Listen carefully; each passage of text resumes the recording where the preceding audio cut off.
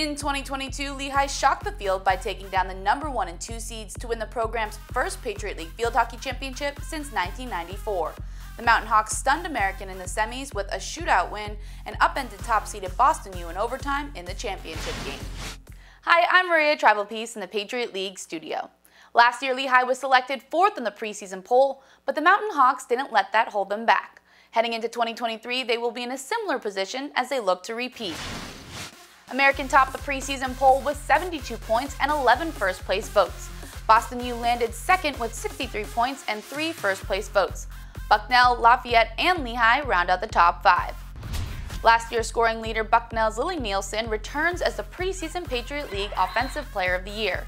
She won the major award in the fall after scoring 14 goals. She now has 29 goals in her first 2 seasons at Bucknell. The Patriot League preseason Defensive Player of the Year is Boston U's Peyton Anderson.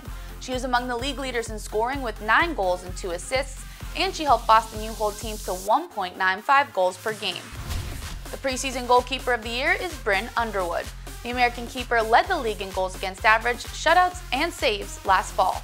The former Rookie of the Year has won the Goalkeeper of the Year award in back-to-back seasons. For more on the preseason awards, including the full list of all league honorees, log on to patriotleague.com.